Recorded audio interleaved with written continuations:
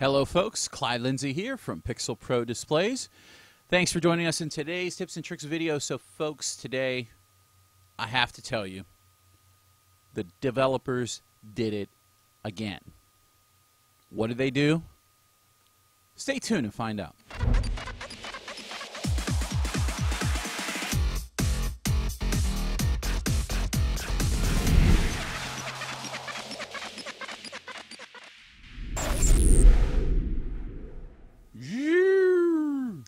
Hey folks, welcome back to the PPD YouTube channel. Really appreciate you joining us in today's awesome announcement from xLights, and a huge shout out to Scott Hansen for what he's gone and done. And I'm going to explain this. I'm going to try to explain this as best as I can. So we had some challenges when doing some model exports back in August. I'll tell you a little story. Back in June of 2020, Keith reached out to me, and I didn't understand what he was asking at first, but whenever he added the enhancement, it made total sense. And we had finished doing groups for the PPD wreath. That was probably about March or April, and we had finished doing these groups, and people were buying the PPD wreath or buying these high density, the Ice Queen snowflake and so forth.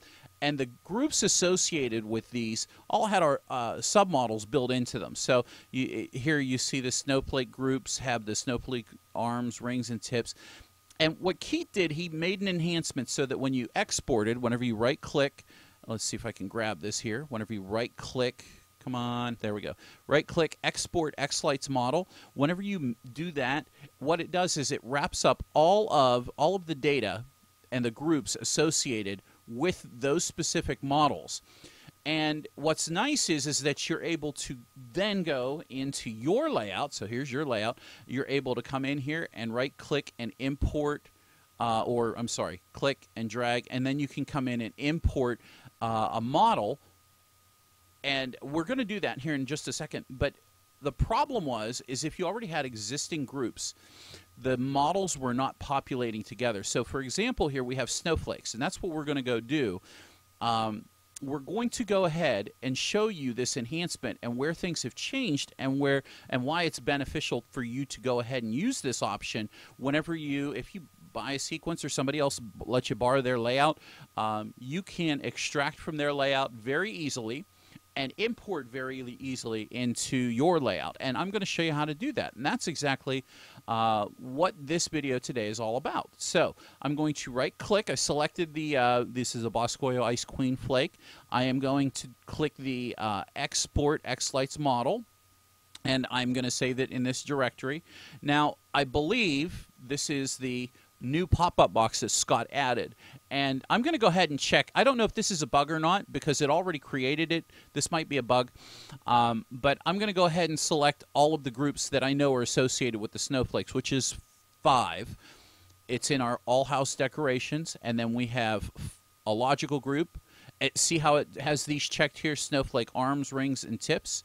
So it's selected those already. I'm going to click the snowflake box here too, and now that I click OK, that should be what we need to go in here and say, now I want to add in the Boscoyo Ice Queen Flakes. Let's go ahead, click Import, and we'll draw out the model. We'll select the model that we exported, and now we're going to open it up. Now it's real big here, don't worry about that. It says model contains model groups that already exist. So the snowflake model group exists. Would you like to add this model to that existing group? Of course I would.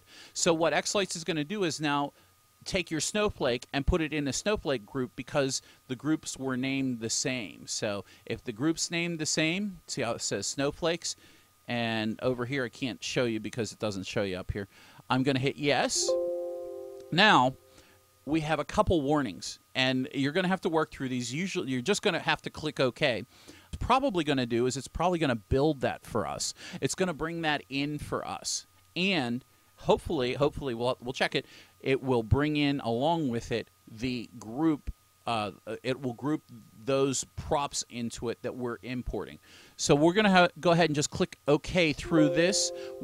Again, we're just going to click OK, click OK, click OK, and now we have our snowflake in there. But let's scroll up and see And as you can see here, we have the snowflake arms, snowflake rings, and snowflake tips. And then the snowflakes group. So the one thing we do have to do is we have to go back and we have to go into the snowflake group, and we have to come down here and find Boscoyo Ice Queen Flake and plop it in right there. So that now completes pretty much all of those additions that that were in the groups that we imported. Now, you'll also know all house decorations came in, and what you'd have to do if you want to use this all house decorations group, you'd need to add in all the props that you consider the all house decorations. In our instance, we consider spinners and snowflakes and the door restar and the PPD things like that. That's a house decoration. Anything window outlines to us are not decorations, so and neither are the columns. So this is rather exciting, because when we get into really crazy stuff, and I'm about to share with you a very exciting secret, 2 new snowflakes from Boscoyo have arrived, and I'm going to bring those in. And now that those groups are here, let's see if those import as well. So let's go in, and we have the new diamond flake, the PPD diamond flake. I'm sorry, this is the chroma flake, not the PPD flake. Let's go in and click OK. See, models contain groups that already exist. Would you like to add them? Yes.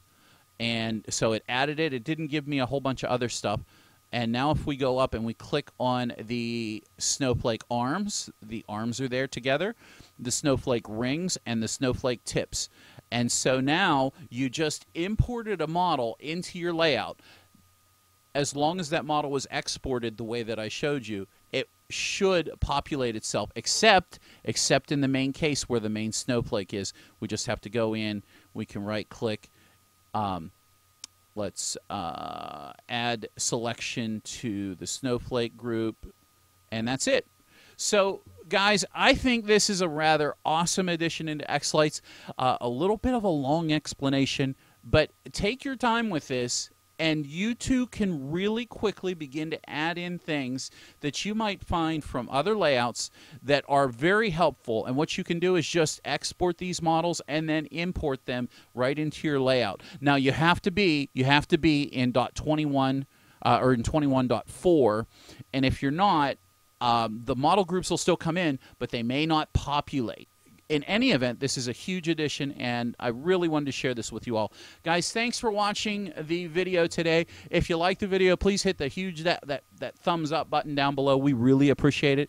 If you haven't done yet so, hit the subscribe button and the bell for notifications. Also, you can join us in our PPU Facebook group, and our community is really awesome. People are very nice and generous, and they answer questions, and they, you know, we all do the best we can to get you great answers. And then, of course, if you appreciate the content we do here on the PPD YouTube channel, would really mean the world to us if you join the PPD Sequence Club.